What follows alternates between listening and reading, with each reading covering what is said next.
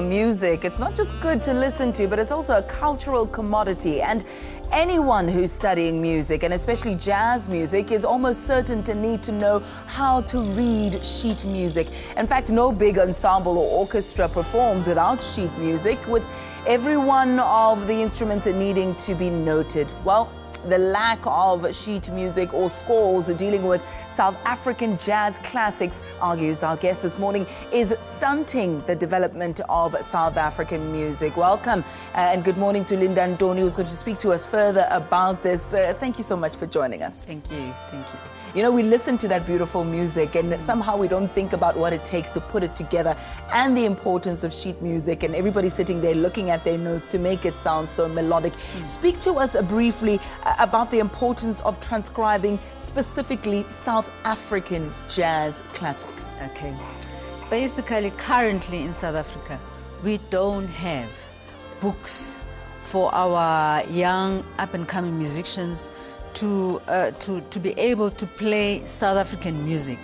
You know, when they are in school and colleges and tertiary institutions, they are taught with American music, Eurocentric music, simply because South Africans have not taken upon ourselves to actually have this music. We don't have it. That's a pity, because, you know, we lose. By that, we're losing our tradition, we're losing the preservation of our music, and we find our kids turning to other types of music from outside of South Africa. And not that it's their fault that we don't provide it for them. Why? Why not? Why have we not been able to provide for them? I really don't know, because I was introduced myself, I was introduced this by Victor, my late husband, who was very passionate about preserving South African music, and he actually wrote a lot of the charts of South African music. I don't know, I can't answer you. I don't understand why it is not there. I mean, we're 20 years into democracy and we don't have it. And we have to start doing it. And we as Gauteng Music Development, we're doing our best. We're trying, you know, to try. It's a big, big monumental thing that needs to be done, because it hasn't been done before. Imagine music from the 20s, from the 30s. We need to notate it and put it as, you know, sheet music, because, you know, like this big ensemble, that's what it's doing, is reading music.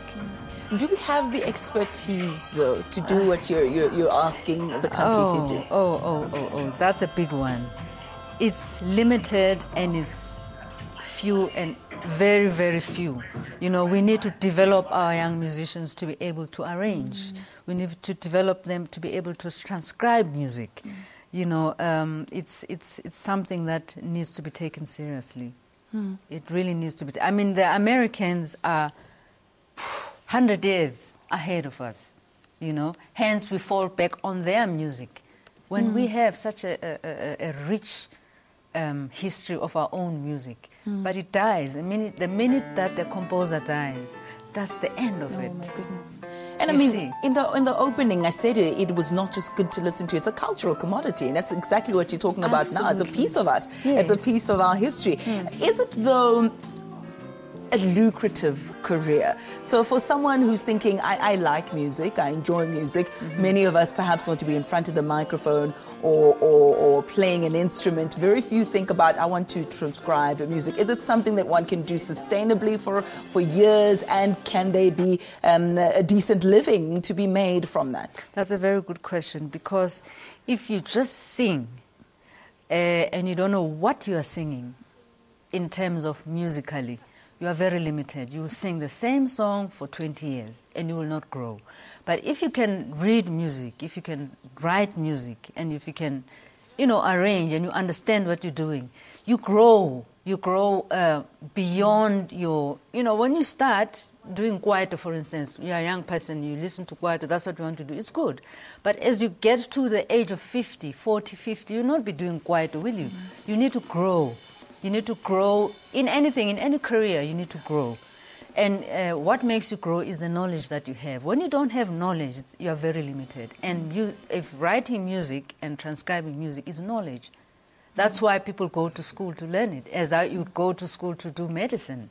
It's the same thing. It's just that people, when they see a person playing guitar, they think, well, you know, it feels good. It's a feel. It's not only a feel. There's a lot that goes into that for that guitarist to get to that particular stage. So we have to take music seriously, and we have to take our heritage seriously. Preserving our legacy is very, very important. If we don't do it, we will lose it. In about 20 seconds or less, speak to us about how you're championing this initiative through the Mzansi Music Ensemble. Mzansi Music Ensemble is composed of young and upcoming artists who are really not known, but who've been to school to study music, and we're giving them a platform to actually expose them, you know, to audiences so that they are known. And then, you know, our goal is to make sure that they are known, and then they break out on their own to be, you know, the best that they can be. But we're just giving them that platform to explore their talent and to be able to explore, you know, South African music, because the Mzansi Music Ensemble plays strictly South African music classics. Love it. And we're not doing the current trends. We're going back and bringing the old music into unearthing some of the golden oldies that we have. Thank you so much. Or if you're interested in that, Mzansi Music Ensemble, check them out, Google and find out when they're going to be performing and where. And that was Mama Linda Ntoni. She is the producer for Mzansi Music Ensemble, who are dedicated, as you've heard, to performing to South Africa. Yes. Tell you guys where we're going to be performing? Okay. We are going to be performing at the Market Theatre from the 30th of July to the 2nd of August, which is this Thursday to Sunday. 30th of July to the 2nd of August at the Market Theatre, the John Carney Theatre. Well, there you have it. You've saved someone some data so they don't have to go and Google it. We'll leave it there at least for now. Quick ad break. Stay with us. Okay. Thank you.